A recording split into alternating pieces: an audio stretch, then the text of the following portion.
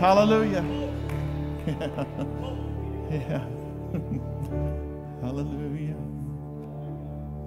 Praise your name. You can be seated if you can.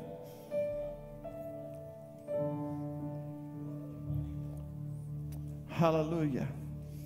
I think people are beginning to believe that again. That he still can. And that he still will. Yeah.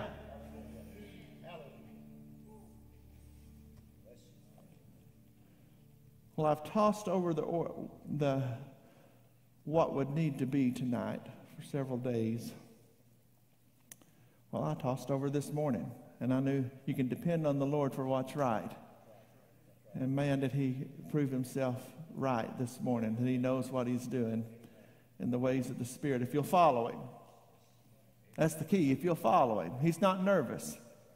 I see preachers get nervous. I don't know what I'm preaching tomorrow.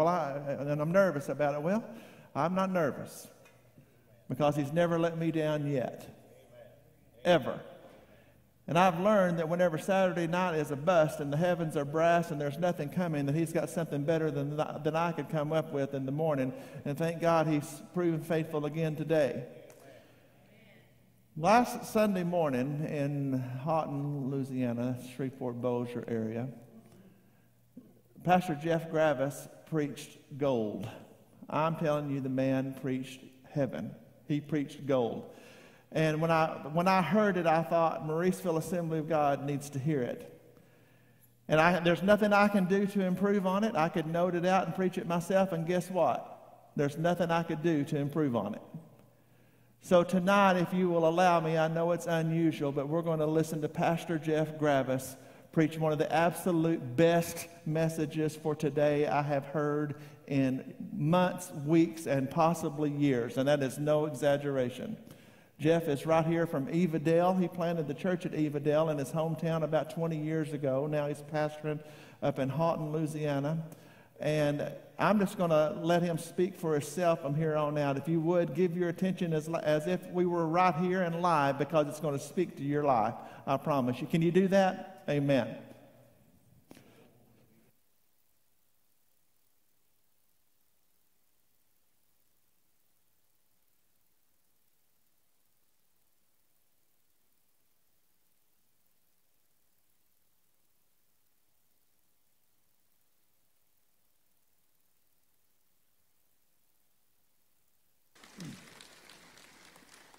Matthew chapter 5, verse 13, Jesus is speaking, and he says, "You are the salt of the earth, but if the salt loses its flavor, how shall it be seasoned? It is then good for nothing but to be thrown out and trampled underfoot by men." Father, we just once again thank you for your word, and we ask for the anointing to just continue to work in this service today. Lord, I pray for your Spirit to rest upon each of us and help us to draw close to you in everything that we say and do, that Jesus may be glorified and exalted in your precious name. Amen. Amen. God bless you. You may be seated this morning. Tomorrow, our nation will celebrate 246 years of independence. Amen. Some of you were here for the start. Amen. One of those people who wasn't here at the beginning was Brother Hearn, who has a birthday today, 29 years old today. Happy birthday, Brother Don. There's two great things born in the month of July, Brother Don and America.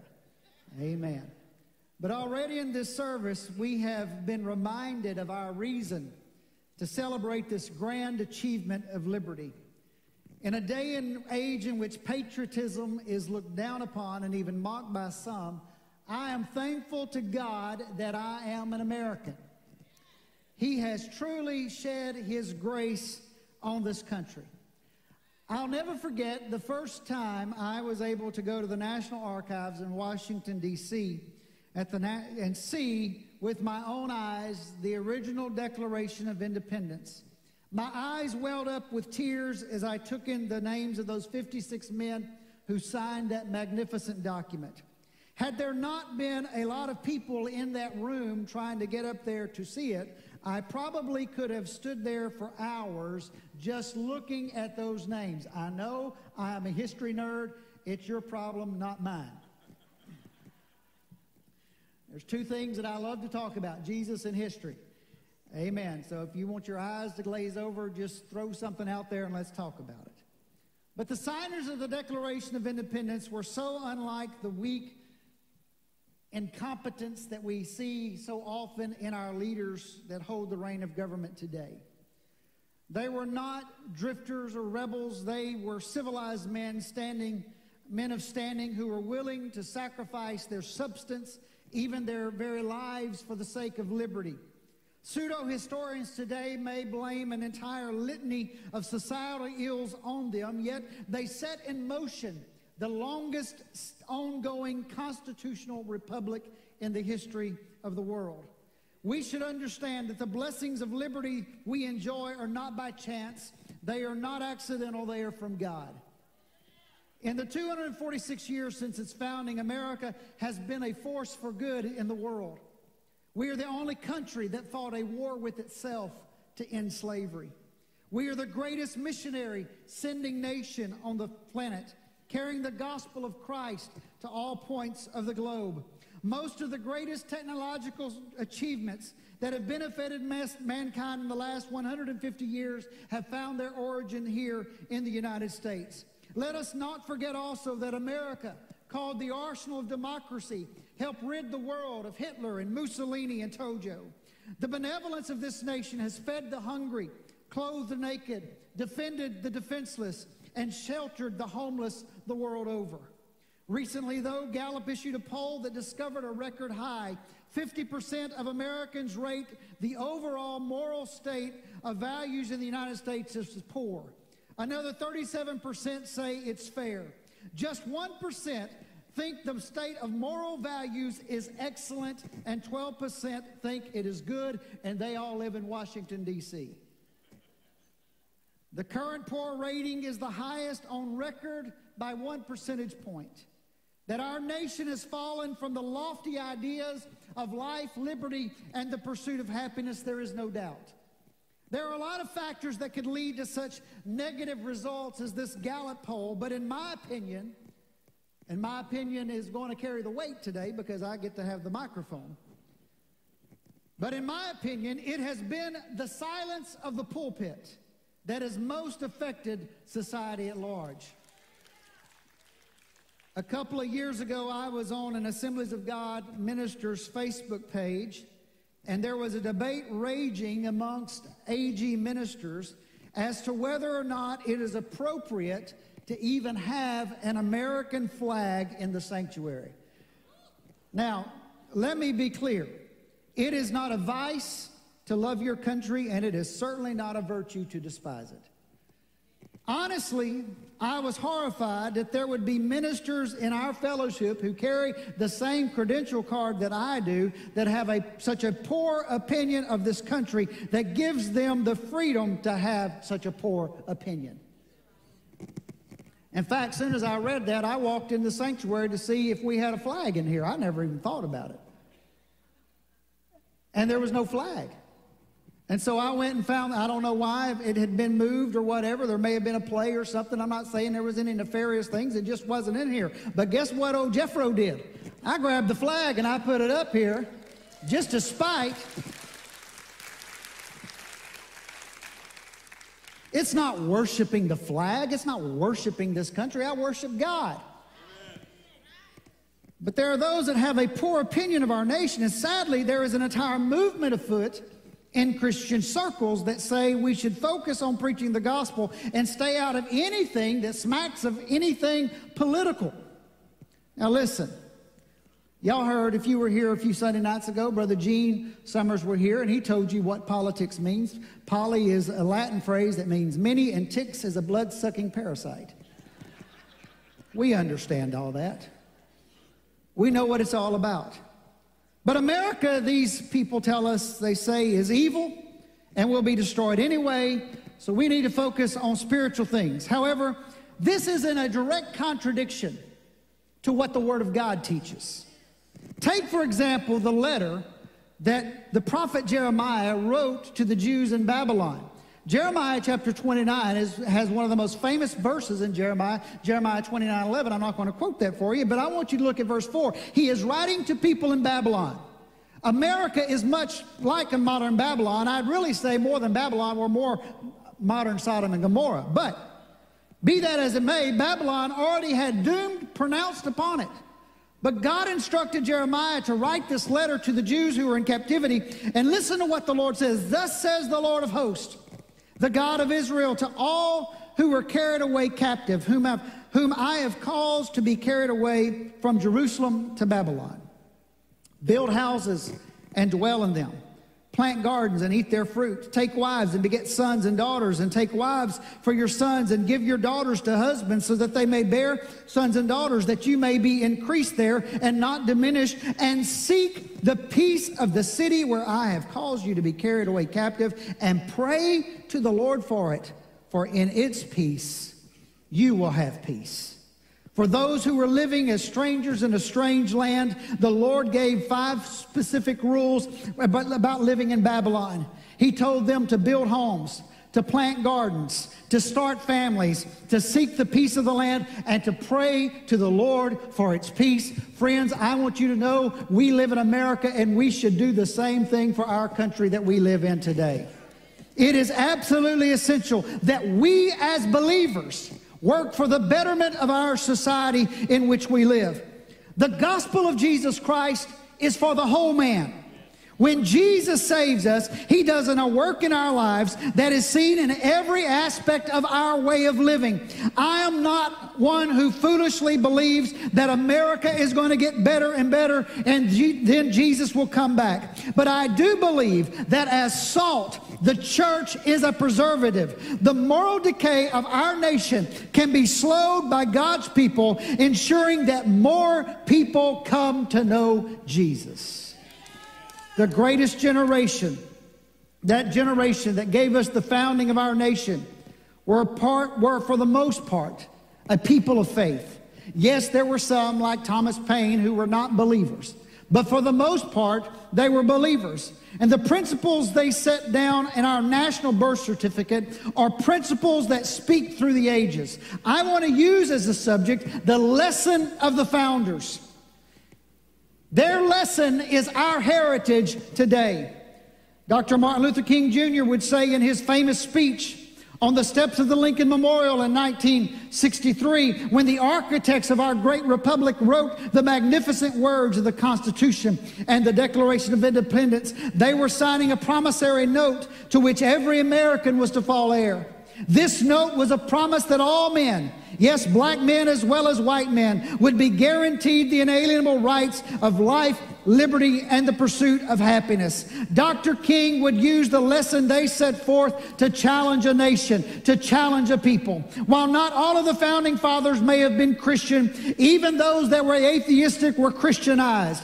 In other words, they were so influenced by the Judeo-Christian concepts of right and wrong, good and evil, that it influenced every decision they made in life. We can look at their example today that is based upon the truth of Scripture and be that preserving salt to this generation that God has called us to be. So what are those lessons that we learn from the founding fathers? Number one, and if you're taking notes, I'm going to warn you in advance, I have 10 points. We don't have church tonight, so we'll end right around 6. I'll get through it all, don't worry. We first must learn from our founders that our rights come from God, not the government. Our rights come from God and not the government. In Genesis 1:27, so God created man in his own image. In the image of God, he created him. Male and female, he created them. The founding fathers hit upon a principle that they considered to be self-evident. As Jefferson wrote, and we know these words, if you've ever been in a history classroom, you've probably heard them before. We hold these truths to be self-evident, that all men are created equal, that they are endowed by their Creator with certain inalienable rights, that among these are life, liberty, and the pursuit of happiness. It was not the United States government that gave me a single right in my life. It is God Almighty who gives to us the rights that we enjoy today. They are not given by a government. If they were given by government, government could take them away. Jefferson called them unalienable, which means they cannot be taken away. When the Constitution was ratified, soon thereafter, the Bill of Rights was given. These were not rights given to citizens by the government, as many so misconstrue them. These were rights that belonged to the citizens already, and which the government was told, you shall not infringe upon them. The purpose of government is to secure liberty and to keep safe the blessings of liberty. Somewhere along the way, we have come to the mistaken notion that our liberties come from the government when they do not. Sadly, in the last couple of years, there's been a lot of government overreach into our lives, and people have willingly given up rights that were given to us by God. I'm here to tell you that on this Independence Day weekend, let us not forget the lessons of our founding fathers that rings through the ages. It is God that gives us right, and not man and not government, only God Almighty.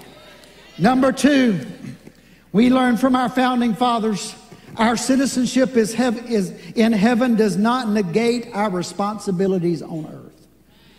Our citizenship in heaven do not negate our responsibilities on earth. Paul said in Acts 21, verse 39, I am a Jew from Tarsus in Cilicia, a citizen of no mean city, and I implore you, permit me to speak to the people. Paul was telling them, I am a citizen of Rome. In Philippians 3:20, Paul says, our citizenship is in heaven, from which we also eagerly await for the Savior, the Lord Jesus Christ. He was a man with two citizenships. He was a citizen of the Roman Empire, and he was a citizen of heaven. There are many today that say we're citizens of heaven, so we should not worry about the affairs of men. The founding fathers were not people who denied the reality of heaven, but they knew there were realities on earth too. Jefferson said in the opening of the Declaration of Independence, when in the course of human events it becomes necessary for one people to dissolve the political bands which have connected them to another, and to assume among the powers of the earth the separate and equal station to which the laws of nature and nature's God entitle them. He realized there were earthly laws, natural laws that were given, but these were given by God. It showed a duality of what was going on. Paul was a man who was familiar with the dual citizenship. He knew that his citizenship in heaven gave him obligations here on earth. Our rights come from God, but it is the responsibility of we the people to defend those rights. Christians are to be the best citizens in the land. The prophet Micah says, he has shown you, O man, what is good, and what does the Lord require of you but to do justly, to love mercy, and to walk humbly with your God. Our salvation makes us citizens of another world, but because I belong to another world, I am an ambassador on this planet, and I must do everything I can to make sure that I live up to the responsibilities that God has given me here in this land where I live. I have responsibilities to my family. I have responsibilities to my church. I have responsibilities to fulfill for our nation that we live in. And by God's grace, we all need to take up that responsibility. Say, yes, I belong to Jesus. Yes, I belong to heaven. But I've got a purpose here on this earth as well. Number three, y'all, I'm going through them fast. Number three, we must learn from the founders of salt in this earth. We are not divided by politics. We are divided by right and wrong. Let me say it again, because I think we need to get that this morning. We are not divided by politics.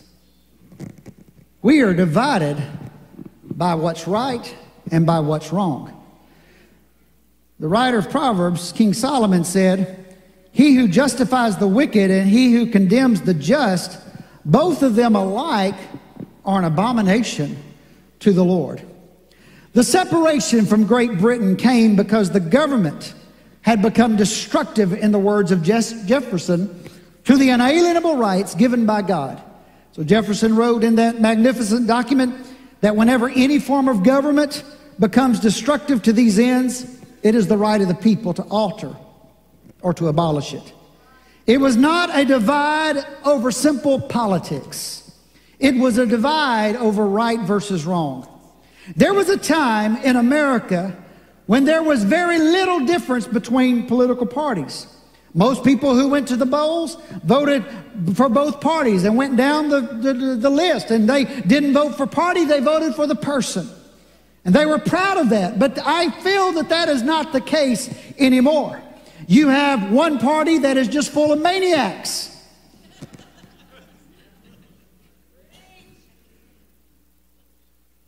And another party that's filled with fewer maniacs. We live in a day and age where the wicked are justified and the just are condemned. The prophet Isaiah wrote this: "Woe to those who call evil good and good evil, who put darkness for light and light for darkness, who put bitter for sweet and sweet for bitter."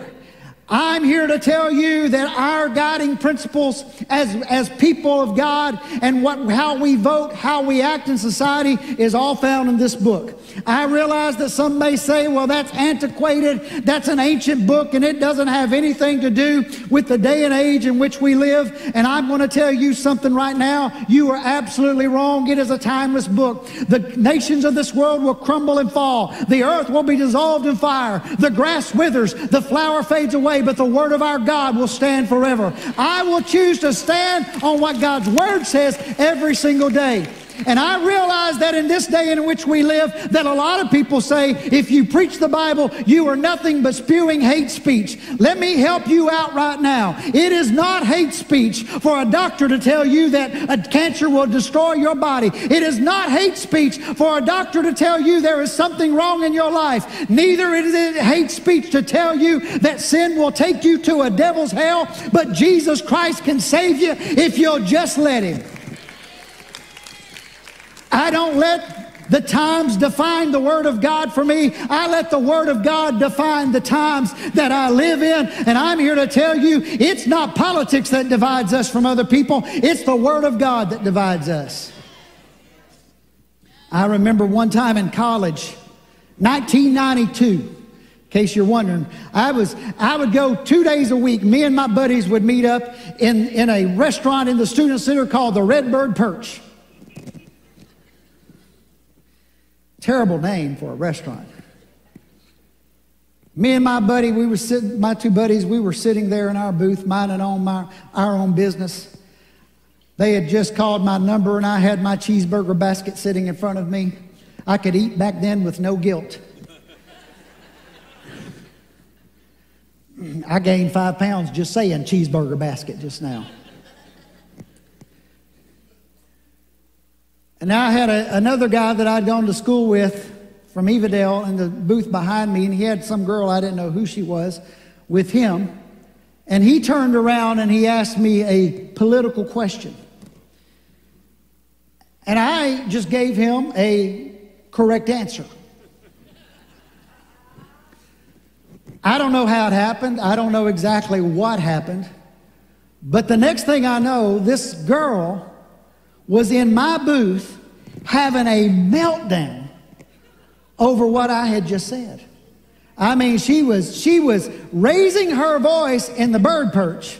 I was dipping my French fries in my ketchup and watching her have a meltdown because the issue was abortion, and she went totally berserk over what I said in that, which was biblically correct. I wasn't rude, I wasn't crude, anything of that nature. And this girl is sitting across the booth from me, yelling at me, screaming at me. A few weeks later, me and this girl named Ginger were getting on the elevator in the library at Lamar, and Ginger and I were talking, and as was getting on the library, the doors opened up, and there was that screaming lady.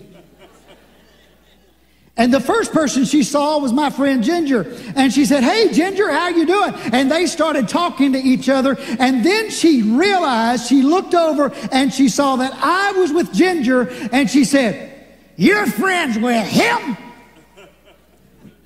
How you doing? Ginger said, "Yeah." She walked off. Ginger and I got on the elevator. The doors closed. And Ginger said, "What was that all about?" I said, that girl's crazy. Ginger, I'm telling you, she's nuttier than a 5-pound fruitcake. She yelled at me for no reason, Ginger. She didn't like what I had to say. I don't know. I never saw the girl again. She may not have even finished college. She may have. I don't know. She may not have never finished college. Back then, they didn't have cry rooms like they have today. Guess what? I finished my cheeseburger basket. She ain't ruining my meal. No sirree, Bob. Our divide was not political. Our divide was moral. I was polite to her. She was impolite to me. I love her, whoever she is. Jesus, I hope she knows you. She knows Ginger, so maybe Ginger talk to her later. Number 4. Amen. We're moving along, y'all. Silence is never an option when evil grows in the land. Silence is never an option when evil grows in the land. Listen to what Paul said to the church at Ephesus, and have no fellowship with the unfruitful works of darkness, but rather expose them. For it is shameful even to speak of those things which are done by them in secret. But all things that are exposed are made manifest by the light, for whatever makes manifest is light. In the Declaration of Independence, before listing the particular reasons why the colonies were separating from Great Britain, Thomas Jefferson wrote, "Let facts be submitted to a candid world." And then he gives a long list of particulars of abuses done by the crown. What was he doing? They were giving voice to the injustice foisted upon them by the crown, and they would not remain silent in the face of evil. The great German theologian, pastor, spy, and martyr Dietrich Bonhoeffer so eloquently wrote, "Silence in the face of evil is evil itself. God will not hold us guiltless. Not to speak is to speak. Not to act is to act." Thank God for that great man of God who was not ashamed to put a finger in the face of Nazi Germany and call them to repent over their sin. He would end up being executed 2 weeks before the war in Germany ended at the orders of Hitler. Bonhoeffer had a friend by the name of Martin Niemöller. He was a pastor in Germany, had been a war hero in World War I, a submarine commander. At first, he thought Hitler was good for Germany, but when Hitler began to interfere with the church, he spoke up against Hitler, and he spoke forcefully against him, even from his pulpit. And he would spend years in a concentration camp in Germany. And so after he was released, he wrote a little poem called "First They Came." He said, "First they came for the communists, and I did not speak out because I was not a communist. Then they came for the socialists, and I did not speak out because I was not a socialist. Then they came for the trade unionists, and I did not speak out because I was not a trade unionist. Then they came for the Jews, and I did not speak out because I was not a Jew. Then they came for me, and there was no one left to speak out for me." Friends, I'm here to tell you something. In this cancel culture, don't let them cancel you from saying what is right and what is wrong. Don't be ashamed to stand up for truth and for righteousness. It doesn't matter how much they scream and yell and say, "We're going to boycott you. We're going to shut you down. We're going to stop you from saying anything that offends us. We don't like what you believe. We don't care what you stand for." I am here to tell you, we cannot be silent when evil is roaring around us. We have to lift up our voice and say something in this generation in which we live.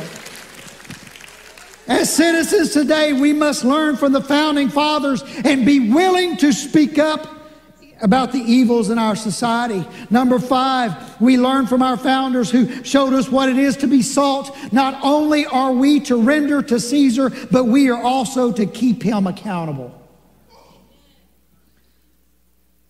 Jesus said it. And I'm sorry I had 2 Kings right there. It should be from the book of Mark, I believe is where I got it from. Jesus said this, "Render to Caesar the things that are Caesar's, and to God the things that are God's." And look what they said, and they marveled at Jesus for saying that. Jefferson put it this way, that whenever any form of government becomes destructive to these ends, it is the right of the people to alter or abolish it and to institute new government, laying its foundation on such principles and organizing its powers in such form as to them shall seem most likely to affect their safety and happiness. We have a privilege that the first century believers did not have. We are actually able to hold our elected officials accountable. Not only are we to pay our taxes, but we should also get out and vote, because this is also a form of rendering under Caesar. Do you think for 1 minute the apostles would not have voted on whether or not to keep Herod as king? Do you think they would have not wanted a referendum on the power of Caesar as emperor? In their day, they did not have the power, but they used what power they had to change the hearts of an empire that would turn it around. Our responsibility is not only to change hearts, but also to hold elected officials accountable to we the people. We should hold them to the standards of decency and honor. We should reject those who seek not the good of the people, but only for the good of themselves. It's time we realize that Caesar may not be willing to change, but when we go to the ballot box, we can change Caesar. Number 6, we learn from our founders that loving our neighbor means actively engaging in the process so their lives can improve. Because I love my neighbor, I'm going to be involved. Matthew 22:39, Jesus said, "You shall love your neighbor as yourself." The founders knew that when the monarch abused his power, he would in essence abuse his subjects. Jefferson gives a list of particulars against the king, and he begins with this one: he has refused his assent to laws, the most wholesome and necessary for the public good. In other words, what the king is doing is affecting everybody. It's affecting the public. If you love your neighbor, you're going to do what you can to do good for them. The reality is there is much suffering in this country today because of decisions that were made at the ballot box that were made before was ever made in Washington, D.C. Let me back that up because it sounded garbled, because it was. Has your mouth ever gone faster than your brain? It's not hard for my mouth to do that. There is much suffering in our country today because of decisions that were made at the ballot box long before they were ever made in Washington, D.C. In the 30 years since I've been able to vote, life has always been number one on the ballot for me, and it still is. Economic policies that reward hard work and are not punitive to success is important to me. Crime and public safety are of concern. A strong military and support for those who are serving and those who have served is important. Opposition to those who would legislate immorality has also been a top priority for me as well. Because the Bible commands me to love my neighbor, I'm going to let that affect what I do at the ballot box. We learn from our founders, number 7, if you're keeping note, we learn from our founders that to be disengaged from the process is not spiritual, it's sinful. I'm going to let y'all stir on that a second. Therefore, James says, to him who knows to do good and does not do it, to him it is sin. In the Declaration of Independence, Jefferson wrote, "Prudence indeed will dictate that governments long established should not be changed for light and transient causes. And accordingly, all experience hath shown that mankind are more disposed to suffer while evils are sufferable than to right themselves by abolishing the forms to which they are accustomed." Most people in the revolutionary time were satisfied with the status quo. That was certainly in the case of the revolution. According to historians, 1/3 were for the revolution, 1/3 were opposed, and 1/3 didn't want to get involved in any way whatsoever. In our society today, many view a lack of involvement in the process as a kind of spiritual badge of honor.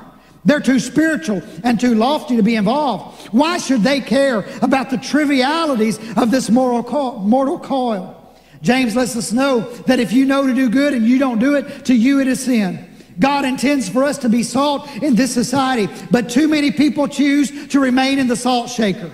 It was their faith that spurred the founding fathers to get involved. Men of faith must lead the way in our day as well, that the lesson of the founding fathers is not missed. We have a stake in this thing, and we must speak up.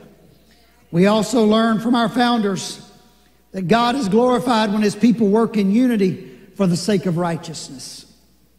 Jesus said it in the same chapter that I read my text from, "Let your light so shine before men that they may see your good works and glorify your Father in heaven." In the Declaration of Independence, the founders were unified in their goal under the banner of heaven. Jefferson wrote, "We, therefore, the representatives of the United States of America in General Congress assembled, appealing to the Supreme Judge of the world for the rectitude of our intentions, do in the name and by the authority of the good people of these colonies solemnly publish and declare that these united colonies are and of right ought to be free and independent states." I believe it was Franklin who said when they voted on July 2nd for independence, that at that moment it was like 12 clocks had all chimed at one time. In the same section of Scripture that Jesus talks about being salt, we're called to be light. The founding fathers were heir of men like John Winthrop, who in 1630 preached to his fellow passengers on the ship Arabella just before they disembarked at the Massachusetts Bay Colony. And he said that this colony would shine, be like a shining city on a hill. America, when united around what is right and good, has always been a beacon of hope for the world. As the poem at the base of the Statue of Liberty reads, "Give me your tired, your poor, your huddled masses, yearning to breathe free, the wretched refuse of your teeming shore. Send these, the homeless, tempest-tossed to me. I lift my lamp beside the golden door." The chief export of America should not be evil. It should be the gospel of Jesus Christ. The founders taught us the lesson that unity around righteousness glorifies God, and we must be like-minded. We also learn from our founders that the Bible illustrates the cruel injustice of a corrupt system and the necessary of spiritual conviction, bold proclamation, and Christ-like love. In the book of Acts, Chapter 4, we see the disciples of our Lord. They had been imprisoned for the gospel of Jesus Christ. They were threatened not to preach in his name, but they prayed, "Now, Lord, look at their threats and grant to your servants that with all boldness they may speak your word by stretching out your hand to heal, and that signs and wonders may be done through the name of your holy servant Jesus." The founders were fighting a system that had become punitive to the systems, to the citizens it was supposed to protect. Jefferson wrote, "The history of the present king of Great Britain is a history of repeated injuries and usurpations, all having in direct object the establishment of an absolute tyranny over the states." They didn't just wake up one morning and decide to be independent from Great Britain. It was after a long train of abuses and petitions from the colonies that they came to this point. In our day, we must be like the first century church and behold their threats, seek the face of God, and ask God for the courage to stand for him. It has been through prayer that we've seen the Supreme Court overrule Roe v. Wade. They also, in the last month, stood for the protection of religious liberty and Second Amendment rights. It has brought much hope and excitement for the future of our nation. May we learn from the founders and have a great spiritual conviction, courage, and Christ-like love, and hold fast the line of freedom so that our children can likewise know what America is meant to be. And finally this morning, and everybody said amen. Some of you feel like I started this in 1776. Finally this morning, we learned from our founders it is a matter of life and death. Can I say it again? It is a matter of life and death. Moses said, "I call heaven and earth as witness today against you that I have set before you life and death, blessing and cursing. Therefore choose life, that both you and your descendants may live." The last sentence of the Declaration of Independence before the 56 signers affixed their names is powerful. For them, it was a life and death thing that they were doing. They wrote, "And for the support of this declaration, and with a firm reliance on the protection of divine providence, we mutually pledge to each other our lives and fortune and our sacred honor." These were people who were men of wealth and means that were willing to give everything they had for the cause of freedom. Are we like those brave men who are willing to risk everything because it's about life and death for us today? Are we willing to look at the war zones that are our cities and say enough is enough, the killing needs to stop? Are we willing to address the evils of illicit drugs such as fentanyl, which is the #1 killer in America that is pouring across our southern borders today because of lawlessness?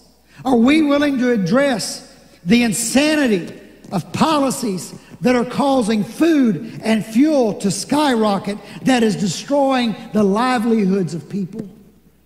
We're reaching a point where people are having to decide between paying for gas and food or paying their mortgage. Most are not willing to admit it, but we are in a recession. And because the current administration is weak, we are seeing what is happening in our nation, and we need to pray God change the course of our country. Just this week, there was an exchange between CNN and a Biden administration advisor. And listen to what it said. I should have played the clip, but I'll read it to you. The CNN reporter asked the advisor, "What do you say to those families that say, listen, we can't afford to pay $4.85 a gallon for months, if not years?" The Biden administration advisor, Brian Deese, says, "This is about the future of the liberal world order, and we have to stand firm." He said that standing in front of the White House.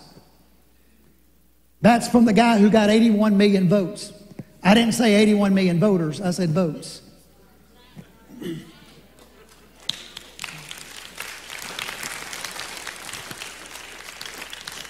They're going to cart me off to jail, and all of you clapped with me too for just saying that. Now you're clapping for me to go to jail. Thanks a lot. I've always wanted a jail ministry. Send a loaf of bread with us all in it for me, please. And the thing about it is they don't care about you. They care about the liberal world order. That's what they care about. The liberal world. They don't care that you can't afford to pay for your kids' medical bills. They don't care that you can't afford to get to work, that you have to make your decision between bankruptcy and putting gas in your car. I'm going to tell you something right here on the authority of God's word. It is immoral what they are doing to this country.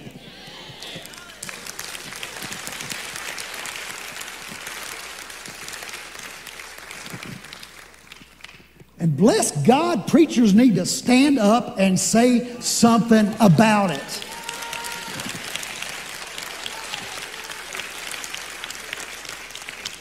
It is absolutely ludicrous. And it is a matter of life and death. It is a matter of livelihood. What happened to the government being there to ensure that we have those natural rights given by God of life, liberty, and the pursuit of happiness? Jesus, help our nation today. If this gets out on Facebook, there'll be people in the Assemblies of God whose heads will explode because I'm saying this. Well, if they had anything in their heads, they wouldn't explode.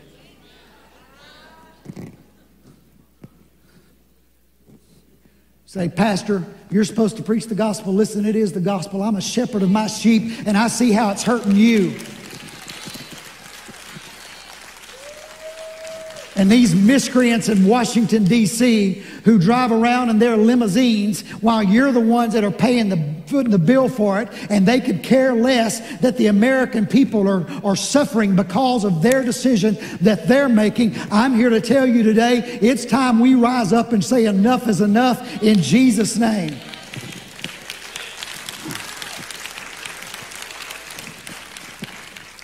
I may not be able to see Russia from my house like Sarah Palin, but I guarantee you I can see November from my house, and there's a lot of people we need to send packing in Jesus' name. We must learn the lesson of the founding fathers. It always is on the ballot for life, liberty, and the pursuit of happiness. Perhaps my message today is one that's made you uncomfortable. If my musicians would come, please. Because it seems that we're too much focused on national affairs. And if you're going to be baptized, you go ahead and go and get ready for that as well. You say, "Well, I may miss something." I'll tell you in the baptismal tank.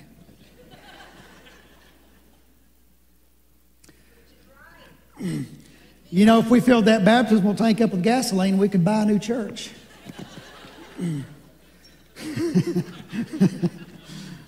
Maybe it's made you feel uncomfortable. And look, that's not my desire to offend people. It surely is not, because I love everybody.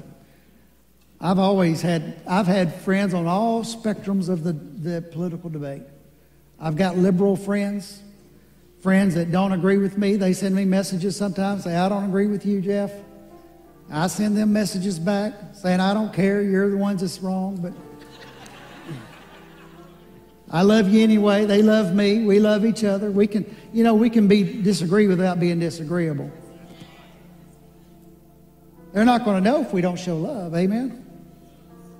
But our freedoms that we enjoy in this nation have afforded us the greatest opportunities the world has ever known. Because we have been a free people, the United States of America was and still is the chief exporter of religious freedom throughout the earth today, because our chief export has been the gospel of Jesus Christ. We must learn the lesson of the founders. May we once again call upon God in repentance for our nation, for our unwillingness to take a stand. And that we'll be a people who fully understand that the only true freedom that there is found in Jesus Christ. I'm not here to save America, but I am here to save Americans through the gospel of Jesus Christ. I'm neither a pessimist nor an optimist. I'm a realist. And I know that America will not long endure. Lincoln said that in the Gettysburg Address. A nation conceived in liberty and dedicated to the proposition that all men are created equal, it cannot long endure if it remains divided.